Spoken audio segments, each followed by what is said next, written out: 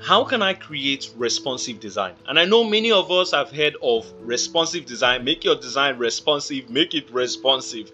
But the truth is, you can't just have all the different screens being responsive the way you think it works.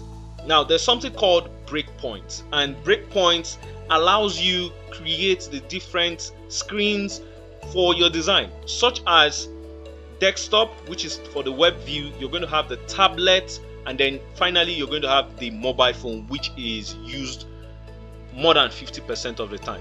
So this is what we call responsive design, having all the different screens for these different breakpoints. And now let me tell you, you're not just going to design one screen and have that responsive for the rest of the designs. All right, it's not just going to start closing in on itself when a user sees it on web and then to just get into mobile. No, you would have to design these different screens. But there's something that can enable you work faster, and I will just show you. I don't think it makes a lot of difference, but it's going to help you in line with reshaping and replacing or repositioning your designs when you want to design for the different breakpoints.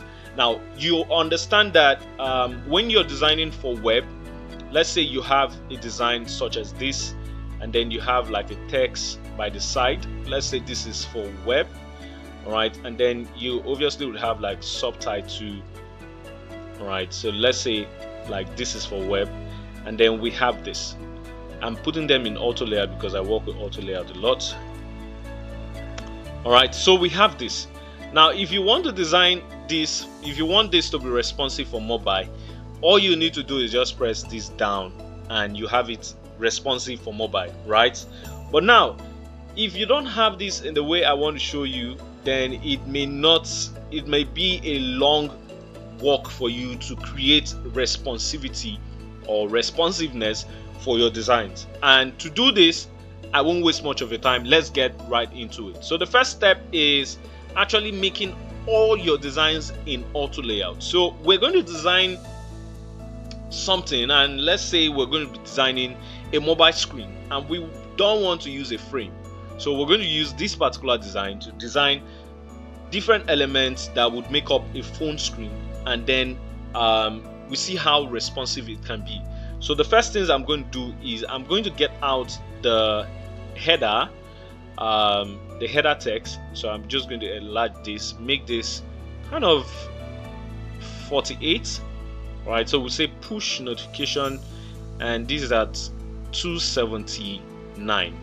All right, and then we can get out our sub header.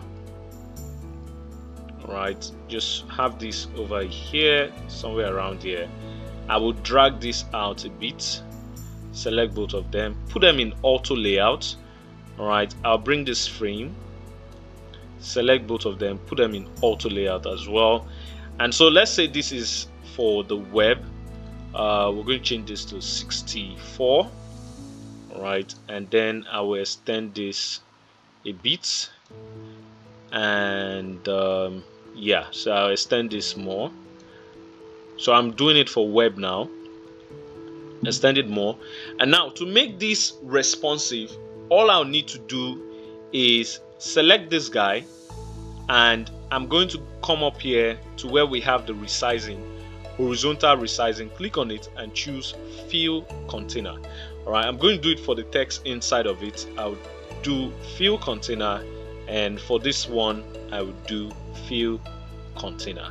Now what that means is when I resize this, it affects that text. You can see the text becoming responsive on its own, but that's not what we're aiming at. Now we're going to make this guy as well responsive. So I'm going to select him, and I'm going to choose fill container. All right, don't be worried about all these other guys. I would select this other frame and this frame inside of it, and I will change that to fill container as well.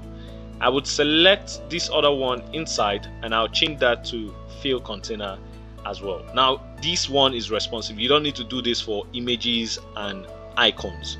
All right, images and icons, don't do that for them. All right, so with that we can see how responsive this other Oga is. So if we extend him no matter how we're extending, is going to be responsive. All right, so this is going to be the top of the screen. I'm just going to grab another shape over here. I'll select it with this one. I don't need to actually calculate it, so I'll select it with the top. Just click on this shape. Imagine it's an image, so we're just going to give it a radius of 24 px. All right, and then I'm going to come up here and click on fill container. You see that line showing, the red line? So I'll just click on fill container. It fills up the entire space, and with this I can extend my auto layout. So I'll just extend my auto layout to somewhere around, I'll just type it in here, 1200. Right, and you see how our image is responsive. These other ogas, they are not responsive yet, so all I need to do is come up here. You can see it's on fixed. That means when something is fixed, you mean it should not go beyond this point. So if we want it not to, if we don't want it to be fixed, all we need to do is just change this fixed to fill container, and it's just responsive across it. And then we'll select this guy and we'll change the height to something like 100. All right, this works for now. We're going to just call this web, and then it's time to give it a background color. So I'll just choose white and then change this other guy. I'm going to give it a stroke, so let's just make the stroke green so that we can actually or let's make that black so we can actually see what we have going on. All right, so this is going to be the web. All right, and we can still extend this just simply by moving this out a bit, and then we can add more text here, but I don't want this to be too long. So let's say this is the web now, and just add one more to this guy, and that should do. Select this and give it a proximity of around 75. Yep, that's it. All right, so this is web. Now we want to design for iPad.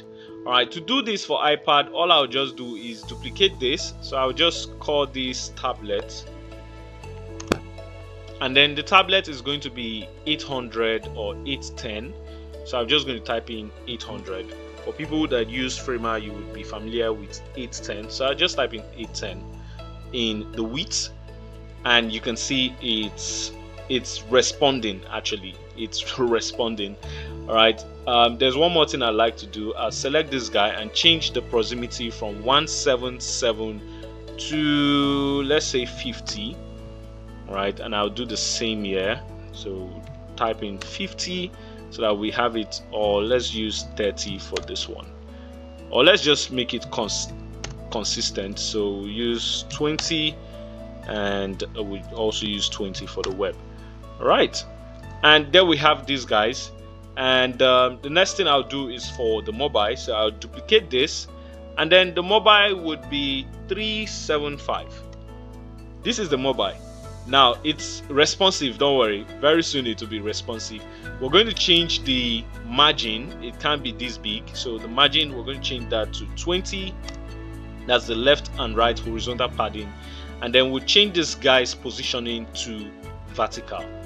And that is it, guys. That is basically how you can turn your designs very quickly using auto layout. You can see I didn't have to like design everything from scratch anymore. I just had to ensure that I was using the right elements, and that has to do with fill container and auto layout. So with these two, you can effortlessly design across all the breakpoints easily without having to do so much of redesigning again from scratch. I'll see you guys very, very soon. Bye-bye.